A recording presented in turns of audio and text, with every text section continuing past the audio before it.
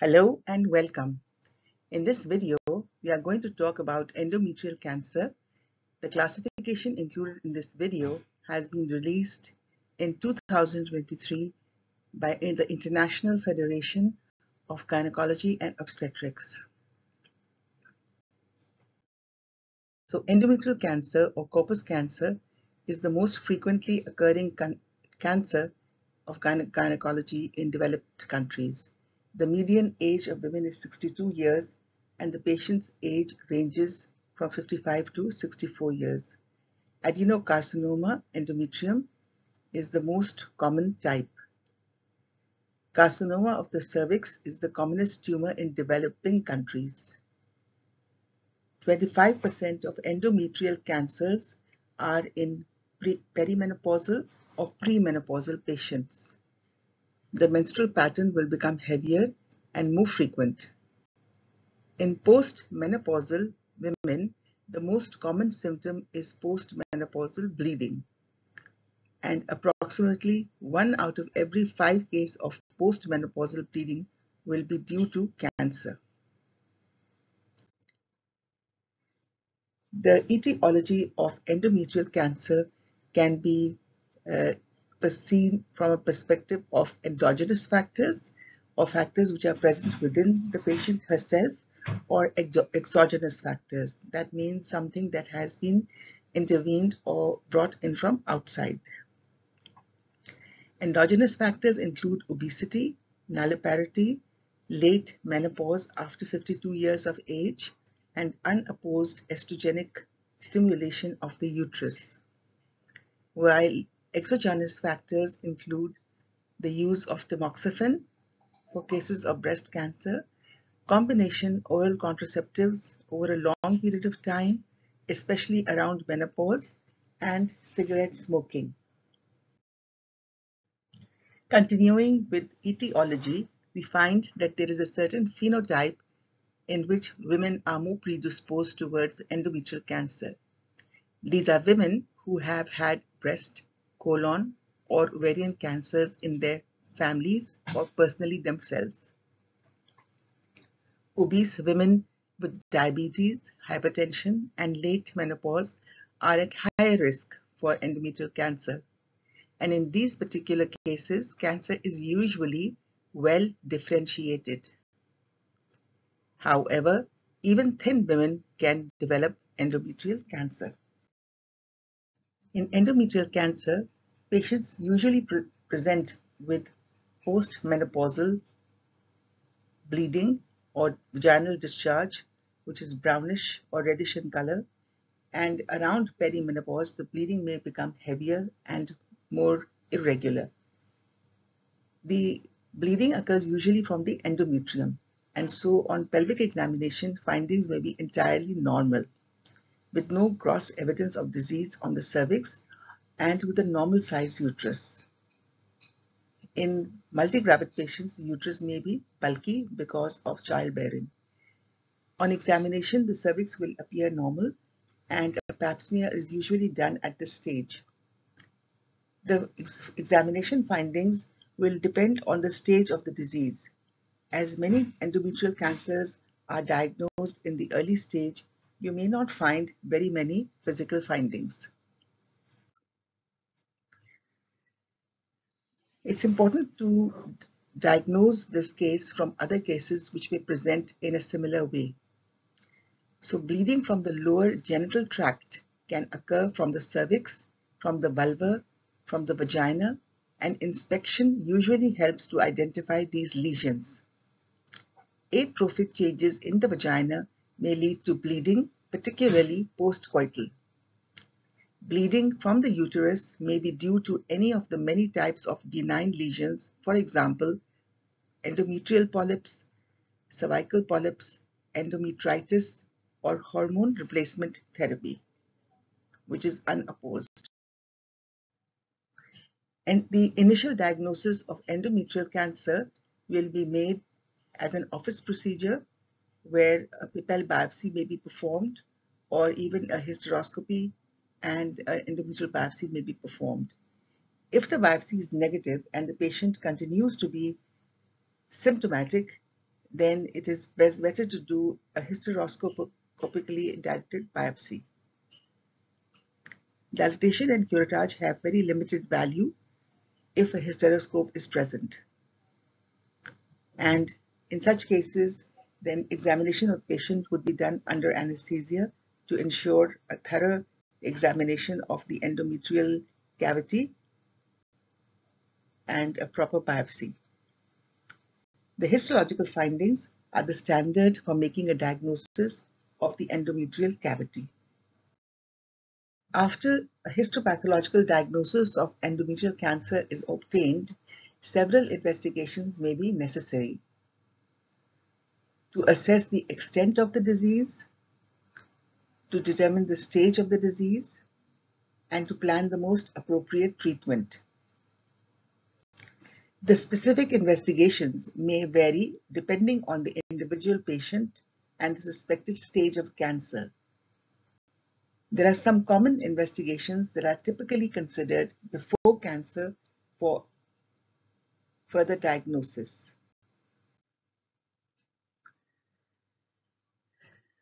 So we can do imaging studies, and these are pelvic ultrasound. A transvaginal ultrasound may be performed to assess the thickness of the endometrium and the presence of any other abnormalities in the pelvis. A pelvis magnetic resonance imaging, especially with contrast, can provide very detailed images of the pelvic region, helping to determine the extent of the tumor involvement in nearby structures such as the cervix, the myometrium, and nearby lymph nodes. A computerized tomographic or CT scan may also be performed to evaluate the extent of the disease, especially to check if the involvement of distant lymph nodes or metastasis to other organs like the lungs or the liver. A repeat endometrial biopsy may be performed to confirm the histopathological diagnosis, particularly if there is suspicion of more aggressive or advanced disease. A chest X-ray is performed to find out if there are any signs of lung metastasis. Cystoscopy and proctoscopy will be recommended if there is concern that the tumor has invaded the bladder or the rectum. Lymph node assessment, depending on the stage and the grade of the cancer, a sentinel lymph node assessment or pelvic lymph node dissection may be considered to determine if the cancer has spread to nearby lymph nodes. CA-125 blood test is a tumor marker that may be elevated in cases of advanced endometrial cancer. It is not used for diagnosis, but can be monitored to assess treatment response or recurrence in cases when it is raised. The preoperative assessment, which includes routine preoperative evaluations, including blood tests, complete blood count, liver function tests, renal function tests, and an ECG, are typically done to ensure that the patient is medically fit for surgery. Other important steps to be taken after the initial diagnosis include consultation with gynecological oncologist. It is crucial for patients with endometrial cancer to be evaluated by a gynecological oncologist, as they specialize in the surgical and medical management of gynecology cancers. They can help to determine the appropriate surgical approach and any potential need for adjuvant therapy. The staging evaluation will be based on the results of the investigations, and the cancer will be staged according to the latest FIGO staging system. Staging helps to determine the extent of the cancer and guides treatment decisions. The specific investigations and their order may vary depending on the individual patient's circumstances, which includes the grade and the stage of the cancer, the patient's overall health status, and other factors. It is essential for the healthcare team to carefully evaluate each case and tailor the investigations and treatment plan accordingly. We have mentioned sentinel lymph node evaluation. let us just talk a little bit about it in detail. So sentinel lymph node evaluation is a technique used to determine whether cancer has spread to nearby lymph nodes. In patients with pelvic cancer such as endometrial or cervical. Sentinel node identification can be done before or during surgery, and there are different methods for doing so. These include lymphoscintigraphy, which means a preoperative imaging technique that involves injecting a radioactive tracer, usually technetium-99, near the tumor site. Blue dye injection. The blue dye is taken up by the sentinel lymph nodes, making them visually distinguishable during surgery. The combination of radioactive tracer and blue dye increases the accuracy of the sentinel lymph node detection. Surgical exploration is done at the time of laparotomy or at the time of laparoscopic surgery, and the lymph nodes are removed and sent to the pathology lab for examination. Intraoperative frozen section analysis can provide a preliminary assessment of whether cancer is present in the sentinel nodes while the patient is still in the operating room. Sentinel lymph node biopsy, formal examination on histopathology, involves carefully examining the sentinel nodes to check for the presence of cancer cells using traditional histological methods. Ultrastaging in some cases may undergo, which involves more detailed examination techniques such as immunohistochemistry or polymerase chain reaction or PCR to detect micrometastasis or isolated tumor cells that may not be visible with standard histopathology. Completion lymph adenectomy means that if the sentinel lymph nodes are found to be positive for cancer, the surgeon may perform a complete lymph adenectomy, removal of all pelvic lymph nodes to ensure thorough removal of cancerous lymph nodes and assess the extent of lymph node assessment or involvement. So the use of sentinel lymph node evaluation in pelvic cancer should only be done by a gynecology oncologist. So why is there a need for a new classification of endometrial cancer? Since 2009, there have been many new discoveries about endometrial cancer. The Cancer Genome Atlas is now providing more information about the various subtypes, how they behave, and their genetic characteristics. The new staging system aims to better classify and treat the different types of endometrial cancer based on this new knowledge.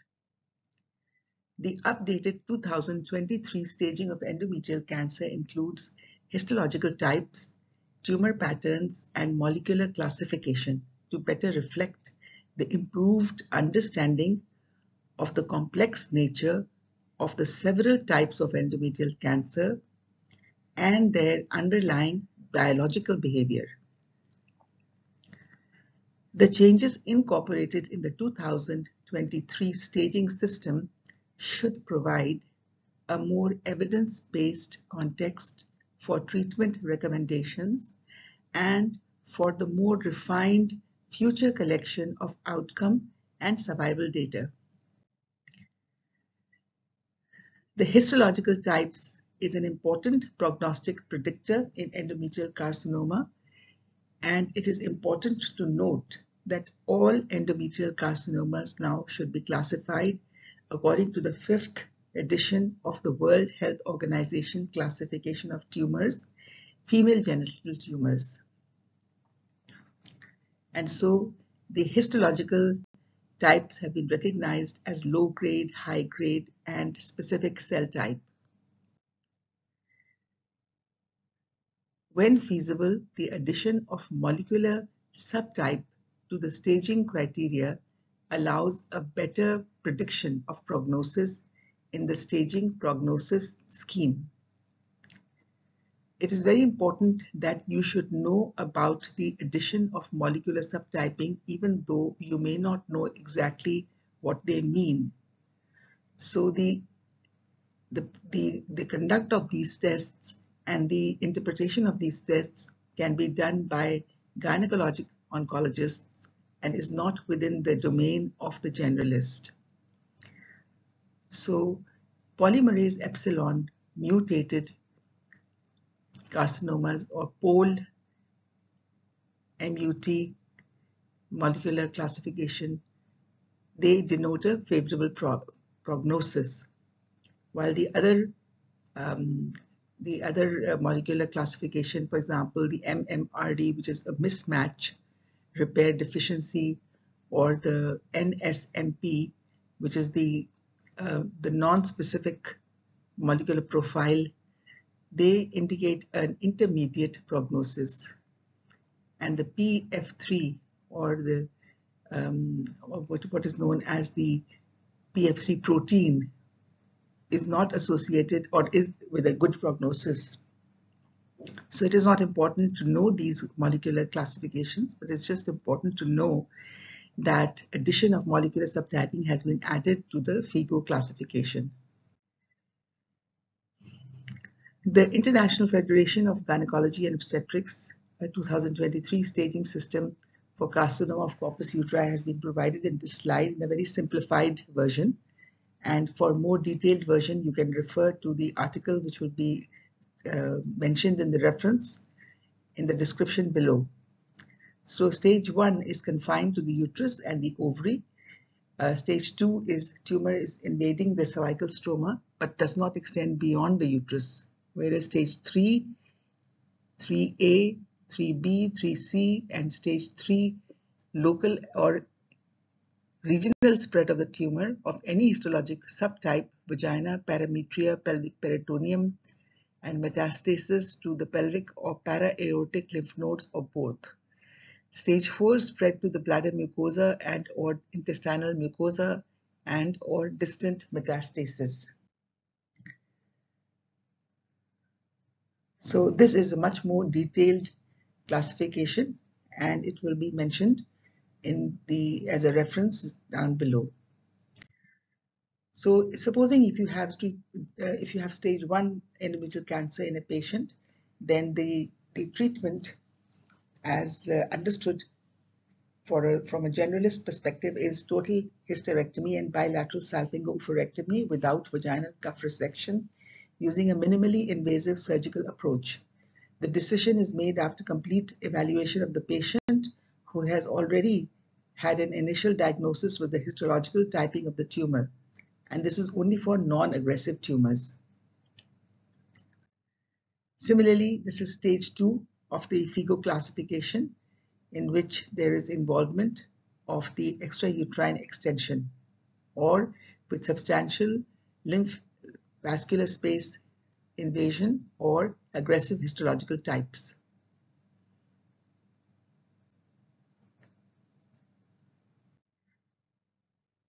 In such cases, you would do a radical hysterectomy, pelvic lymphadenectomy, lymph node dissection, and adjuvant radiotherapy may also be required. The decision is made after complete evaluation of the patient who has already had an initial diagnosis with histological typing of the tumor. And as mentioned before, these decisions should preferably be taken by the gynecology oncologist after complete evaluation and after complete review of the literature as to the most appropriate treatment for the patient.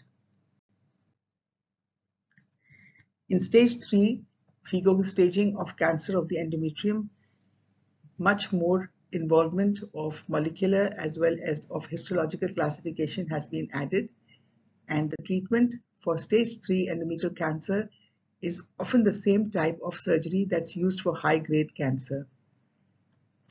After surgery, radiation, chemotherapy, or both may be used, and the chemotherapy often includes the drug paclitaxel and carboplatin, but ifosfamide along with paclitaxel or cisplatin may be used.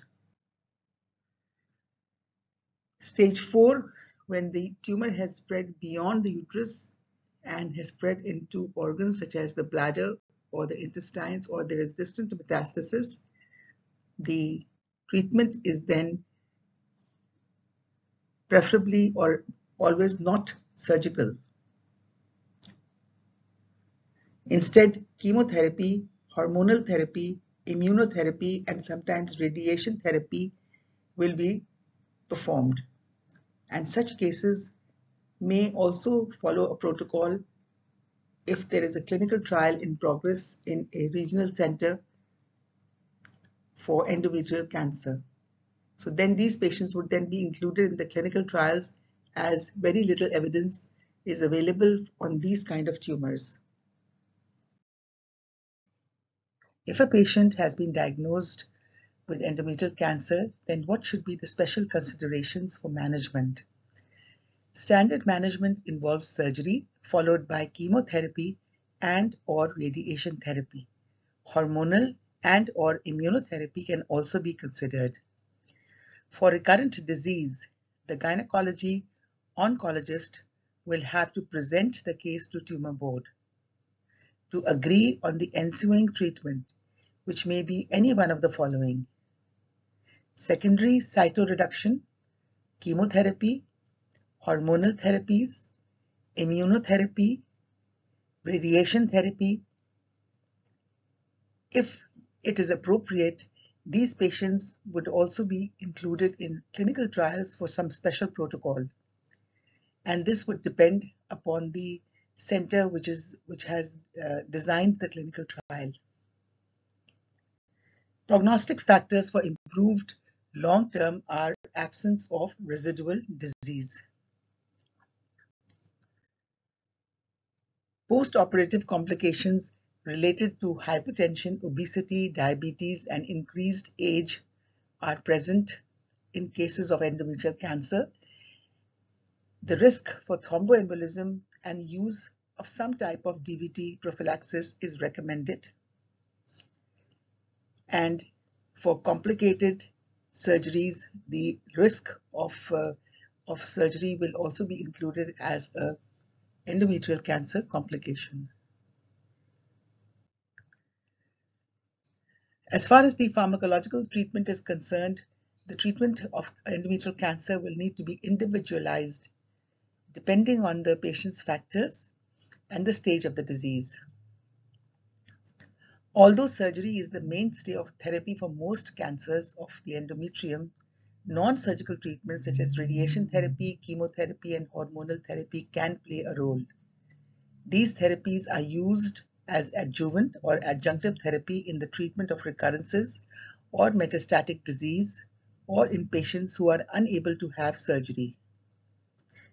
Tumor boards with multidisciplinary groups will guide the treatment. As far as endometrial cancer radiotherapy is concerned, in advanced cases of endometrial cancer, radiation therapy may be used as part of the treatment approach. The type of radiation therapy used and its specific application can vary depending on the stage of the disease and the extent of the cancer and the patient's overall health and other individual factors. And this radiation can take many forms, either external or systemic, or it may even be palliative. It is important for patients with advanced endometrial cancer to have thorough discussions with their healthcare team to understand the potential benefits. We come now to the slide showing prognosis of endometrial cancer. So with the new classification, we will have a better understanding of the prognosis of the different stages of endometrial cancer. But as far as current knowledge is concerned, we know that the stage of the disease is the most important prognostic factor. Histologic subtypes such as clear cell and papillary serous adenocarcinoma represent approximately 10% of all endometrial cancers and are poor histopathologic subtypes. They have deeply invasive myometrial involvement, and they have a propensity for extrauterine spread even though the myometrium may be superficially involved.